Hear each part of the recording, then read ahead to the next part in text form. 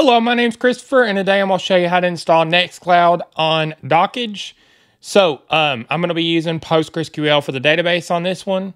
So, a little bit about this series, I'm going over home labs, or installing things, getting things set up, everything like that. So, if you're interested in that, subscribe, comment, like, and support the channel, and let's get started.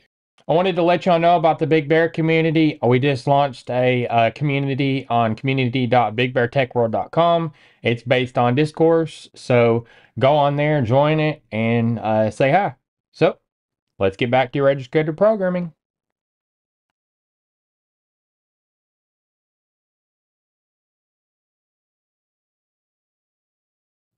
So this is what we'll be installing today. Nextcloud, we're using the Linux server image.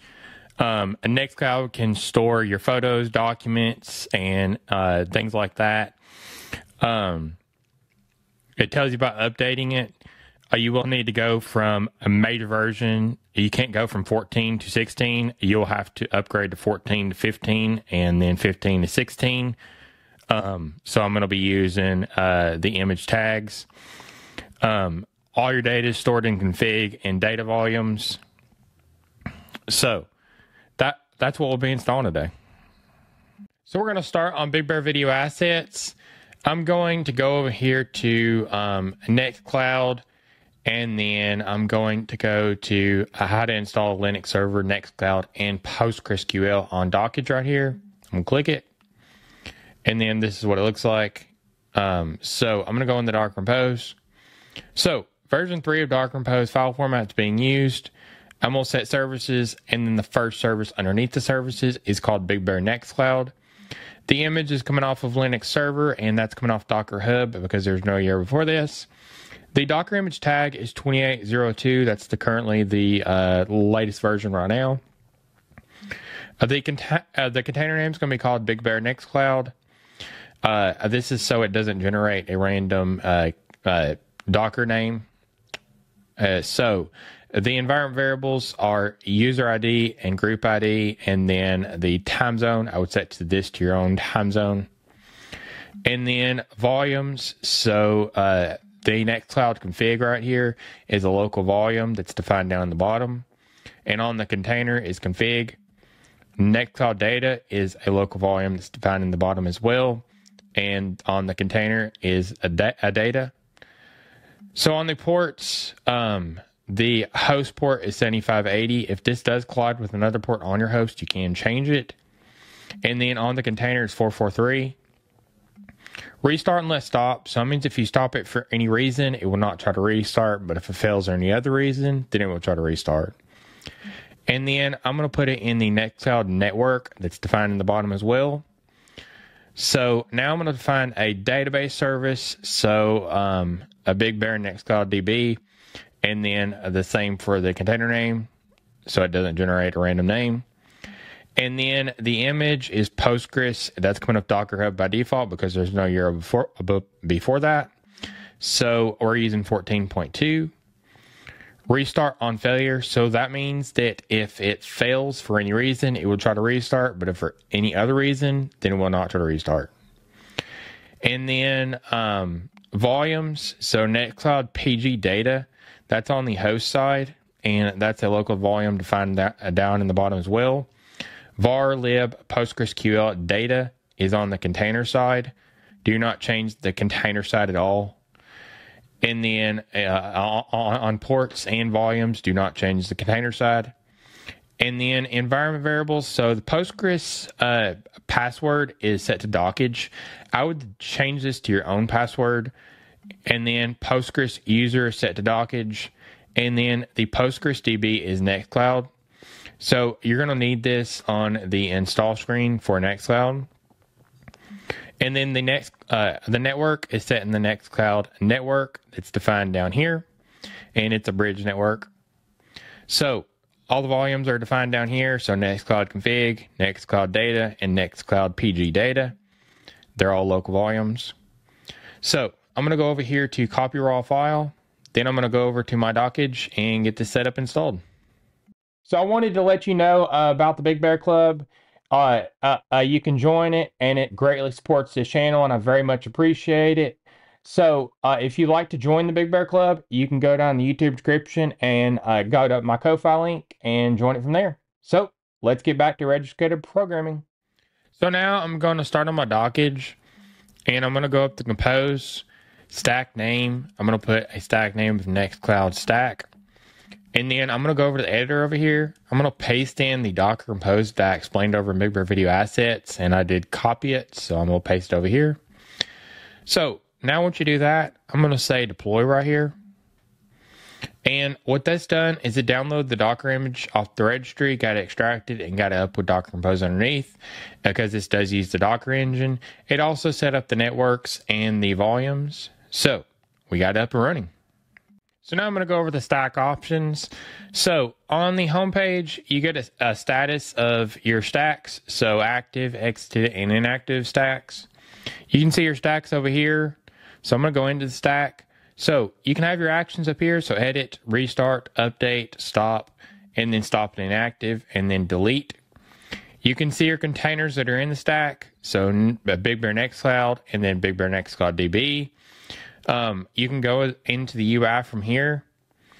You can go into the container from the bash right here. Then there we go. You're in the container. You can go to SH as well. And you can go back to the stack. You can see the console logs down here. Great for debugging. You can see a read-only version of the Docker Compose right here. And if you want to edit the Docker Compose, you can go up to edit button right here. And you can add a service underneath the services like this.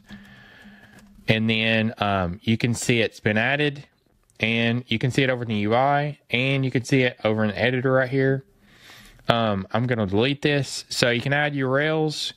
You can set environment variables, set up networks, and you can see an edited version of the Docker Compose over here. So you can edit this, and it'll show up in the UI, and vice versa. You can go and edit the UI from here. You have actions up here, so deploy, save, stop inactive, and then discard the changes. I'm going to discard the changes. So the rest of the actions are restart, update, stop. So that's a little bit about the stack options. So now I'm going to go to the UI. So now once you start the install for Nextcloud, you're going to need to put the host name is Big Bear Nextcloud DB. And then you're also going to need to get the Postgres password right here and the Postgres user. And you're going to need to put the Nextcloud a DB in, so the DB name. So I'm going to go into the browser, and I'm going to go to this in the browser, so HTTPS, because it does use a self-signed certificate. And then I'm going to go to my Dockge IP. Then I'm going to go to my my Nextcloud port, so 7580. And then now I'm going to go to the install.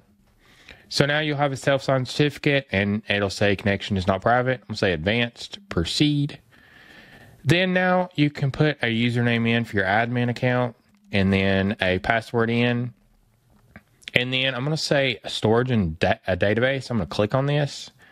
And then I'm going to configure the database as a PostgreSQL.